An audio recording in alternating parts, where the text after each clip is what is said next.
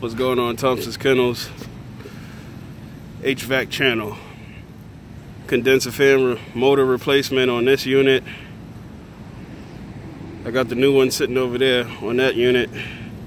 So 2 condenser fan motor replacements. Always change your run capacitor when you change your condenser fan motor. Give y'all a little layout.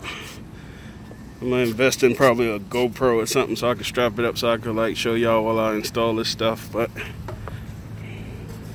easy money. Easy money. It's a good Friday today, baby.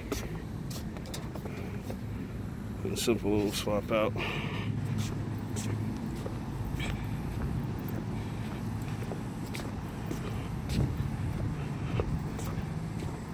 Had the correct tools to do the job.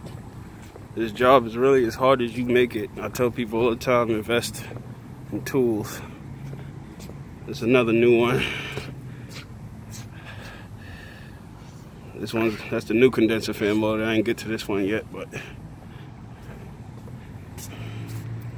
let's see if this disconnect is like the other one. Yeah, look at that. Why would y'all put the switch all the way up there so you can break your damn thumbnail off to turn the power off to this shit?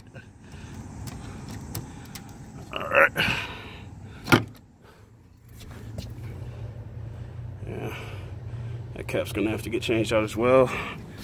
I came prepared.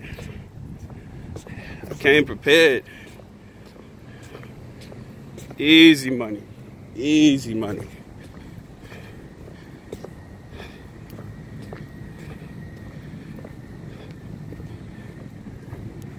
Let's get to this real quick.